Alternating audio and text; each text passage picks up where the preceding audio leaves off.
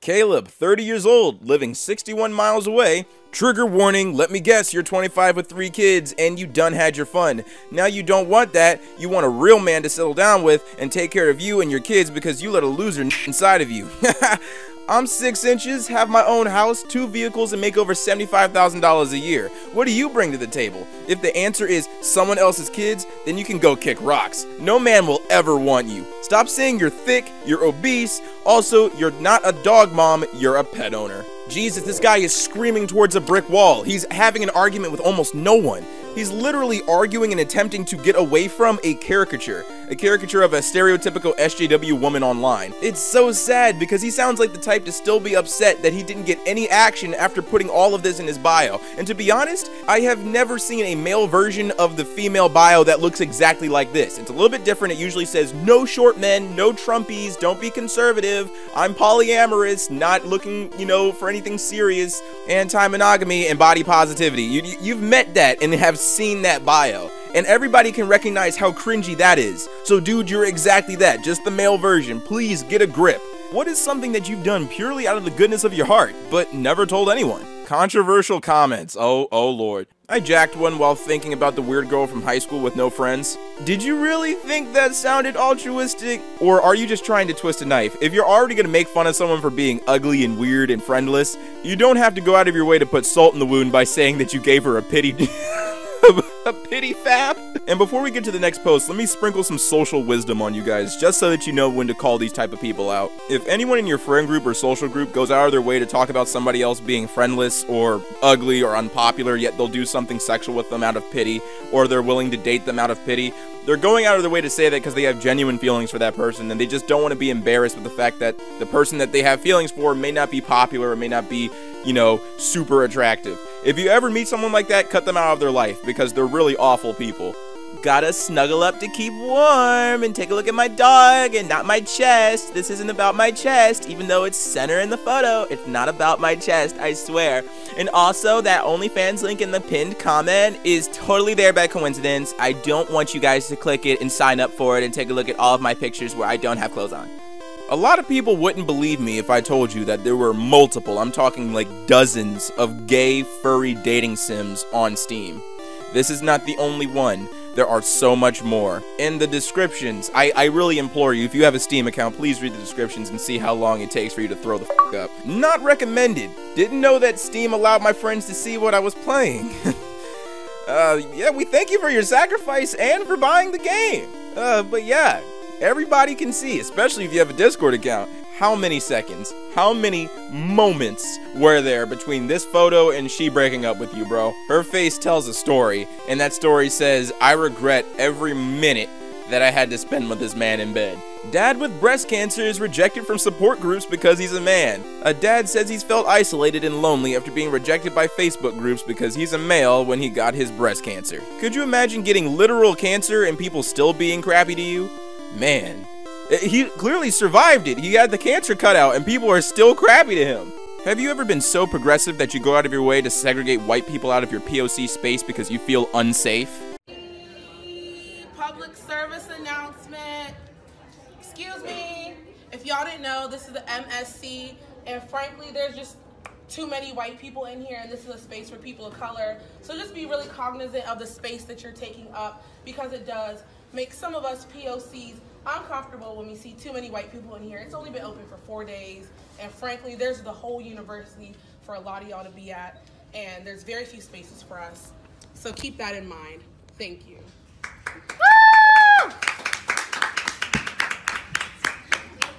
Dude, I seriously can't wait for the future. I bet we'll have flying cars by 2020.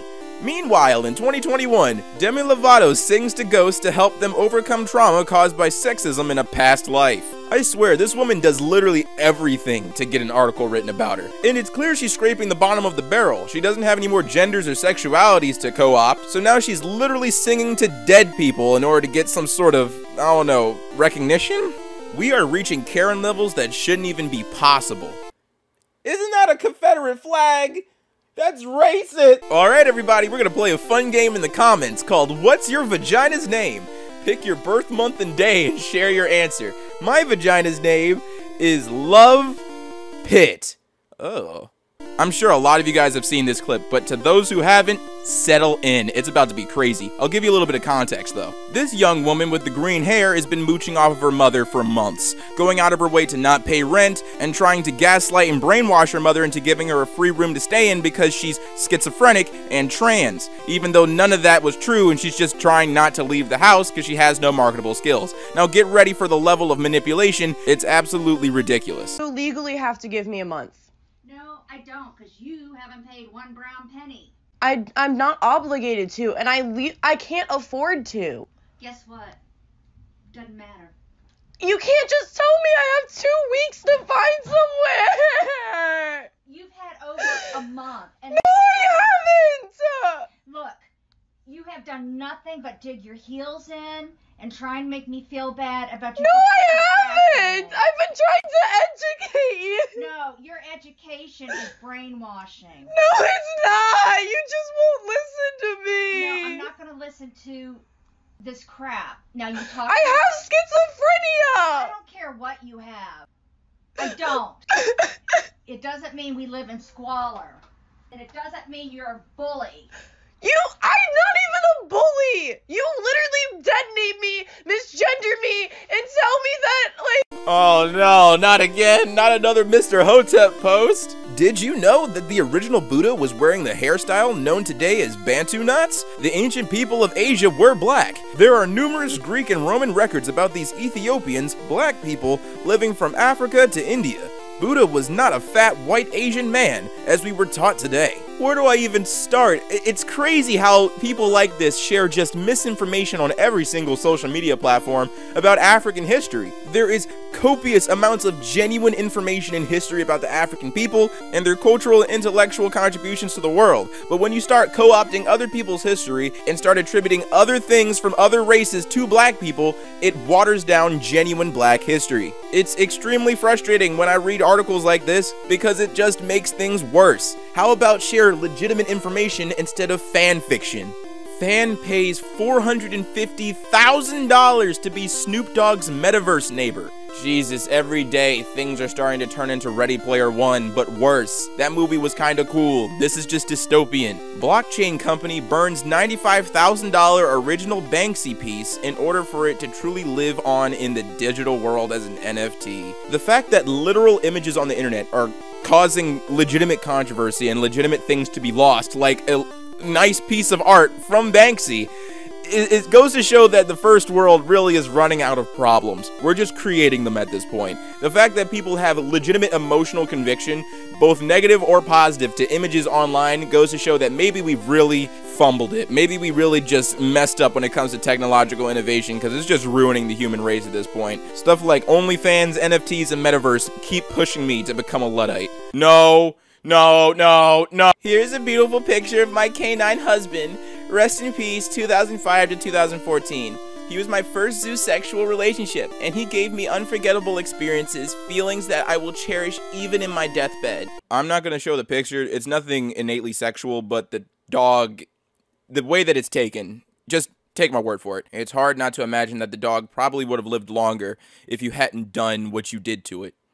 And I can only imagine what you've done to that dog and what you think that dog wanted you to do to it. The only thing positive about this entire situation is that the dog's death means he no longer has to suffer through whatever you did to him. Look at those hashtags: LGBTQ, love is blind, zoosexuality, animals can consent. How much delusion do you live under? How many layers of BS do you have to accept and live under to participate in your inane degeneracy, to abuse abuse and harm an innocent creature that only loves you, for you. You abused him, you took advantage of him, and you have the audacity to share your perversion with the world as if it's something to be proud of. God, people like you and your community makes me sick. You're a scourge, you're a virus. And every day I have to read and listen to stories of people who you've groomed into doing this. Your community is responsible for teaching children to do awful things to their animals, all because you don't want to be alone in your perversion. I love the idea of replacing white culture in art that represents colonization, white supremacy, and perpetuates European beauty standards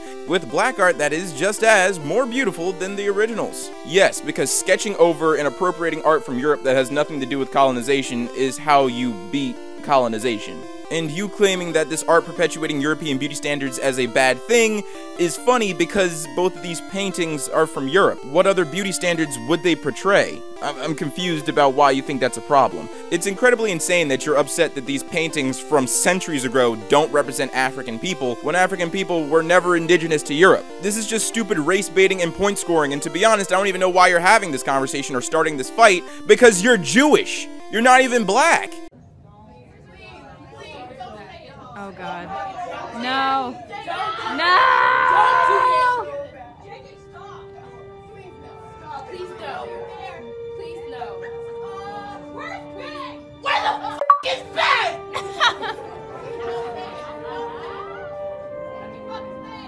Ray Skywalker. Inspired by 90 Day Fiancé fart jars, a teen mom star is now selling her poop. It really wouldn't be a CringeTopia video without the Cooperphiliacs, huh? They always make an appearance. And the fact that there's even someone on the planet who's recognized as a teen mom star just really messes me up. In no society should you ever celebrate teen mothers, but I guess in America, we chose to figure out a way to make money off of it. I hope you're strapped in, because this next post was trending on CringeTopia for a little bit, only because of the title to the article. It's ridiculous. Transgender 60 who was jailed for 20 months for having cocaine-fueled sex with dog is sent to a male prison because she is not legally a woman. Yeah, go ahead and let that sink in a little bit. Let that sit and stew for a second. Cocaine-fueled sex with a dog. And a This article goes to show that literally anything is possible. That there's no impossible combinations of depravity out there. Somebody is gonna just combine two awful things. And homeboy here went out of his way and did it.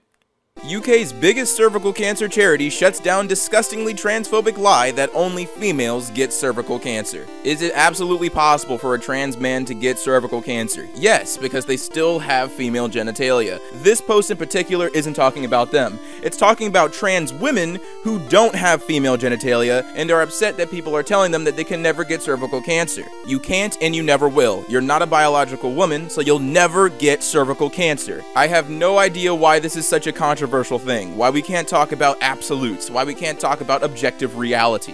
You can transition into whatever gender you want to be, but biological reality will always remain. And to make a fuss about how you're not being treated for cervical cancer when you're a trans woman only takes resources away from women and trans men. The same could be said about trans men trying to visit a urologist. It's absolutely ridiculous, and I don't understand why we're having these always online arguments in person now. This used to be stuff that people would talk about on Tumblr, but just like I said in the other post, it seems like anything is possible now.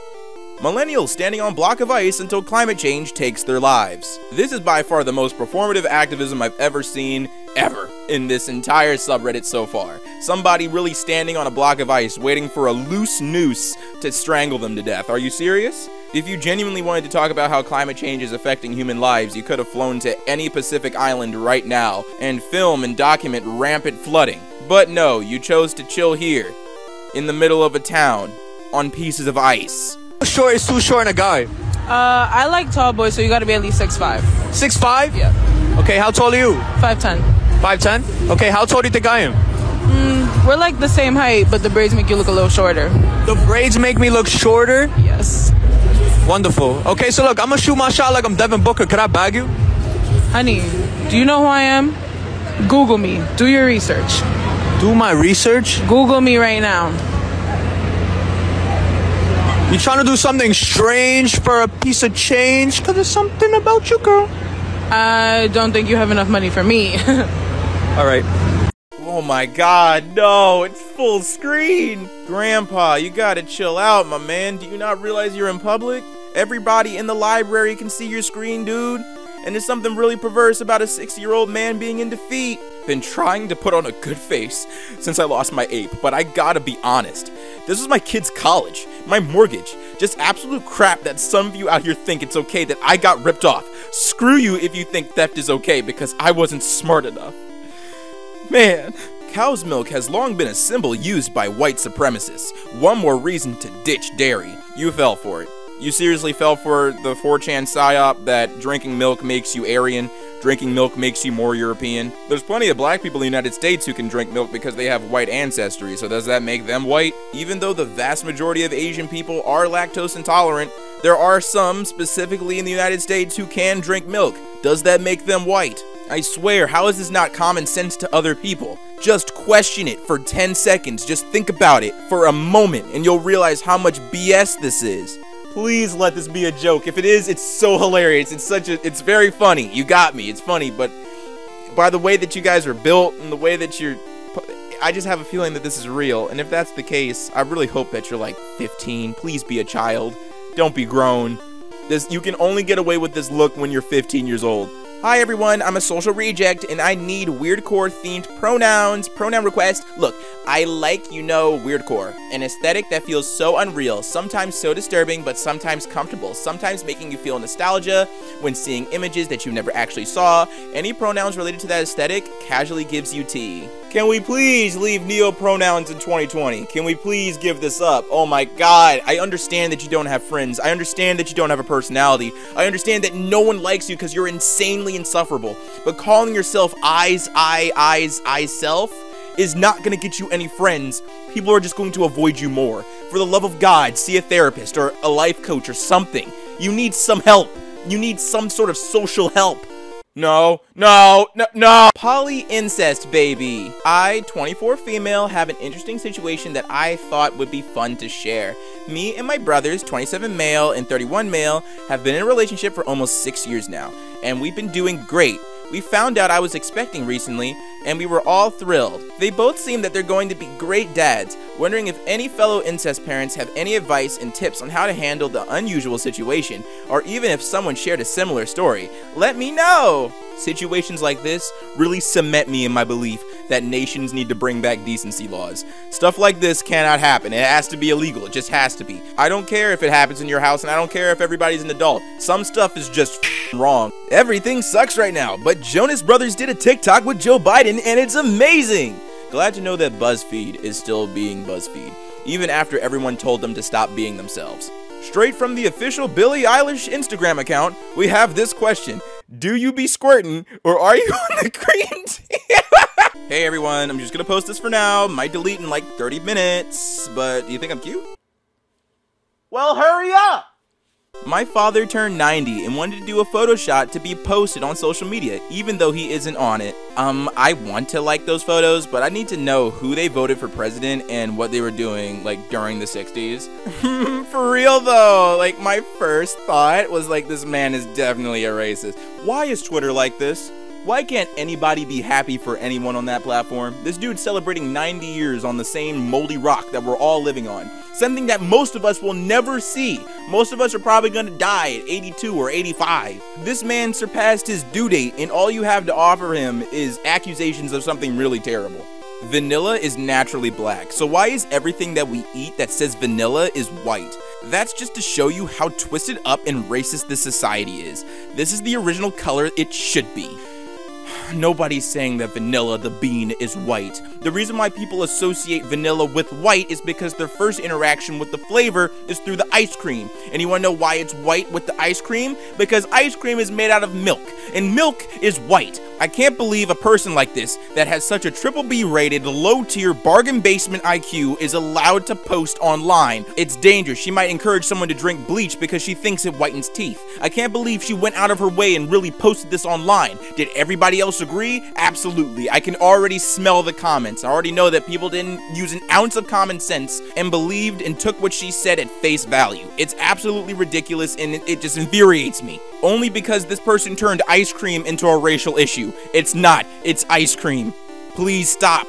Stop it. Why do you live in this world that is 100% political? Please get a life.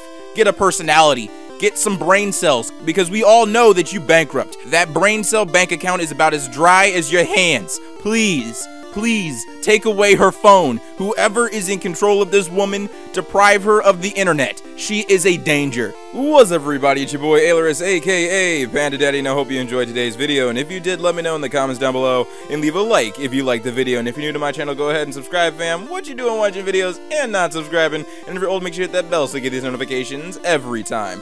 I'll reiterate that we are doing a Q&A on the Discord, so if you haven't joined the Discord already, you should already do that. The picture above is all the information you need to know about the Q&A. We're gonna be just talking, having fun. I realize just so many of you guys have joined the channel, so many of you guys just don't know me, don't know any of the inside jokes, don't know any of the lore, all that stuff. So go ahead and jump into the Discord tomorrow at 4 p.m. We're gonna be talking. We might even watch a movie. We'll just do all sorts of things to hang out, and I hope to see you there. And as always, I gotta thank the Patreon supporters that make content like this possible. A big thank you to Bunning Snags Are Great, Uncle Fucker, Rail Sparrow, The Fourth Lick, Clyde the Hobo, Caroline Banana, Asleep, Queen Kajina, A Generic Fox Fur, Viva LaRue, I Didn't Butt My Viewers True, Benny's Big Bean Burrito, Knobs, Upanute, D4C, Kiri the Sloth, Lady Laughs a Lot, Swiss Patreon user, Esau Izuku, Muffy Lou Who, Noah, Vermont, John Robinson, Eva, Catherine Taylor, Hannah, and Will Billy. Thank you so much for your support. It is greatly appreciated. And if you want to help support the channel, there's 2 links in the description. One to my merch store and one to my Patreon. Both funds go directly into the channel so we can maintain what's happening here. And as always, stay zesty.